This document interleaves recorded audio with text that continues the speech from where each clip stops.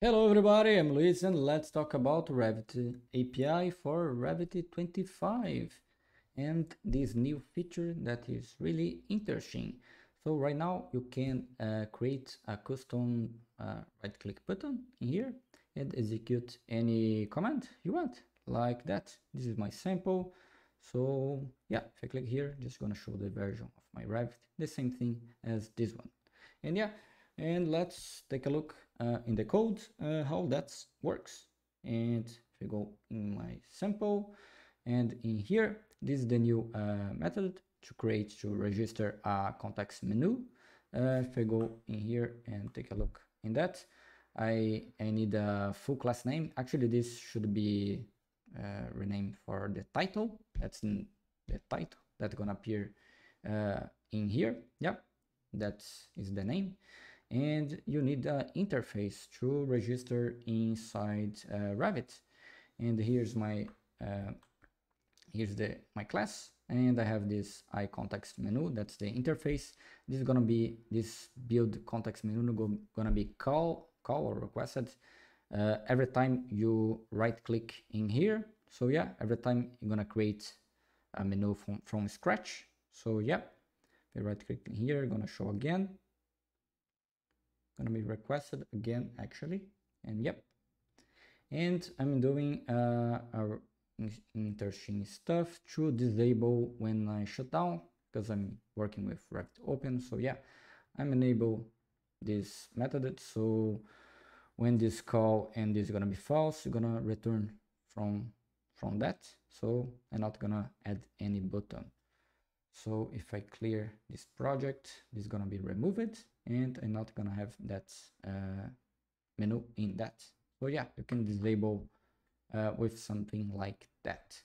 And inside this build context menu, you have this context menu class, and you can add items in the menu items type, and you can create a command that require basically the same thing as a push button. You need a name and a full class object for a command, and the location as well. And you can add a set availability as well, so you can disable in some place if you want. And you can add a separator in here as well, and you can add a submenu like this to create a context menu directly, and add a submenu like that in here actually. Yep, I'm add in this and then in that. So yeah, that's basically how this works in a nutshell, I guess. And I'm probably gonna create a class like this one, so to make more easily to work in my API. So yeah, my library. So so for example, if I create, let's create a new command in here just to show. Let me think. Selection. Yep, something like this. And let's add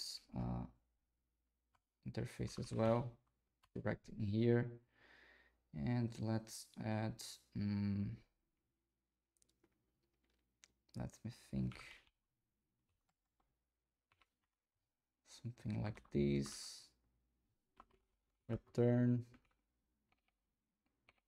selection dot get element id dot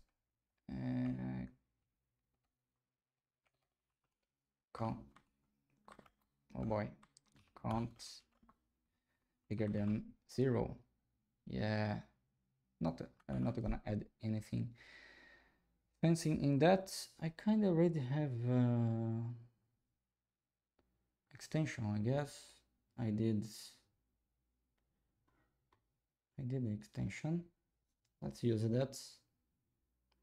I already did a pretty simple extension here. Let's use that. It's gonna be a little simpler to work with. I just have a create common menu that I can add external command or external command. Yeah, and I have other options in here. Submenu and create separator could be added.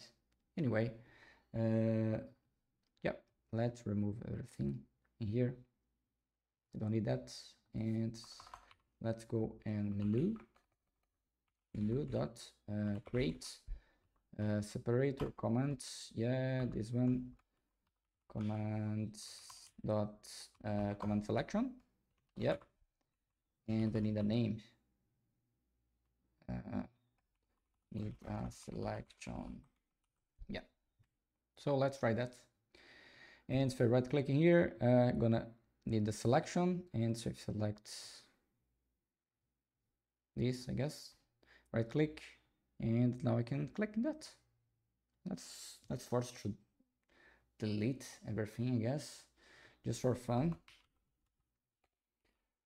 Default, and for each, I guess, actually not. Create a transaction, delete all document, delete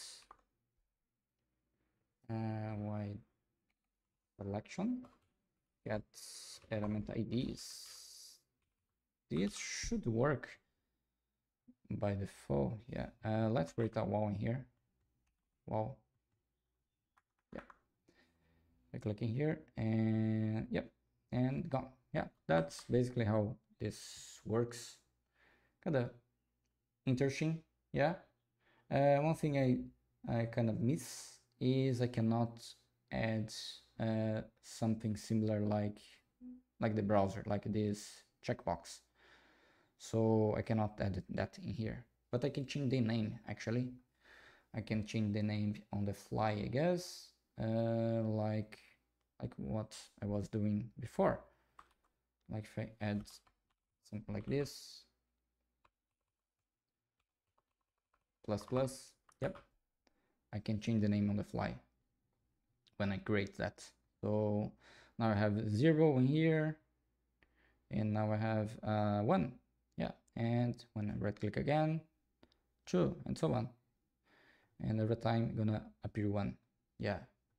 And if you want to write, you can force something like this. Yeah. Or for example, if I add bigger than 2, return. Yeah.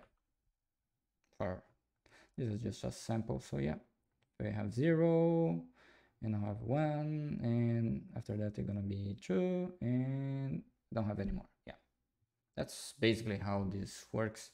I'm gonna put this in the description in my GitHub or something, and yeah, I'm probably gonna use this inside my package, my library. Yeah, so I don't need to copy this within projects. Anyway, so yeah, but you can use whatever you want.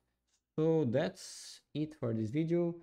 I don't know if you have any other features that interesting to talk about. That's the most interesting one about Revit API in this new version. So yeah, if you like this video, don't forget to give a thumbs up. If you get any question, give a comment. That forget to subscribe. Thank you. Bye bye.